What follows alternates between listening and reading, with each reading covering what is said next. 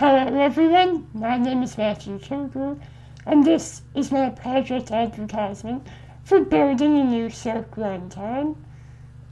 If you took 6172, then I'm sure you're incredibly familiar by now with what Cilk as a language and parallelism tool can do.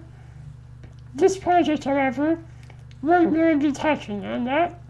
Instead, we're going to be working on the underlying code that makes Cilk work. So the way the runtime as its code works at a very high level is that it manages a bunch of threads which we know as workers. The way the workers operate is that they break their call stack into a bunch of smaller chunks with the dividing points being spawns. It would look something like this image here. Now that list of smaller call stacks is called a spawn deck, and that is the key to Cilk's work stealing system, namely that other workers can steal and resume execution of the top of another worker's spawn deck. This is why Cilk runs so well. So, at a high level, that should sound fairly simple to implement.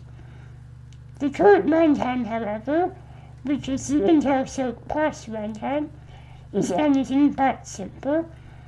First off, it is large. How large are we talking about? Well, I'm sure you get the point. It's also very complicated, with a bunch of separate parts all interacting.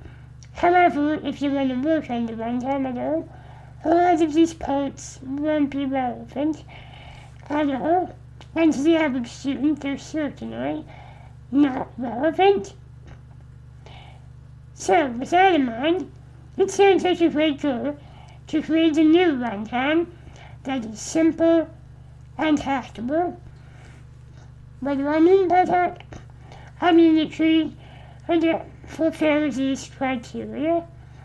It should allow for easy testing of new research ideas involving the runtime. It also should make it so that we can finally teach the runtime in classes like 6172. Although I suppose, for some of you, that might be a strike against this project. If you're looking specifically for reasons in S898 to do this, in Phase 2 of the project, it may integrate with some of the other projects being proposed, such as the traceover storage project involving reducers. Now, we're not going to be building a runtime from scratch. We're going to use something called Cilk as a base. Cilk was another runtime, and it was shorter than the Lysertrust program that those of us in 6172 came to know oh so well. Cilk was originally designed to use a cool technique called thread over memory mapping, which was a way to manage on a per-thread basis which physical pages map to regions in virtual memory. However, TLMM does not run anymore. It only runs on an old version of Linux. And in fact, the entire code base has a number of dependencies which are kind of hard to meet now. It doesn't compile anymore on the one computer we have that supports TLMM.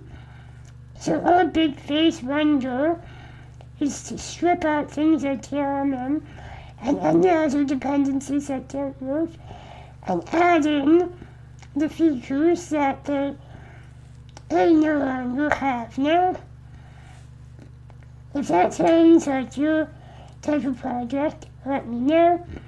If you're not sure, here's some further reading First joint is a very high-level overview of the runtime. Second one could give you some ideas of the functions in the runtime. And the third one is the runtime itself, for those of you who are feeling very adventurous. I hope you're interested.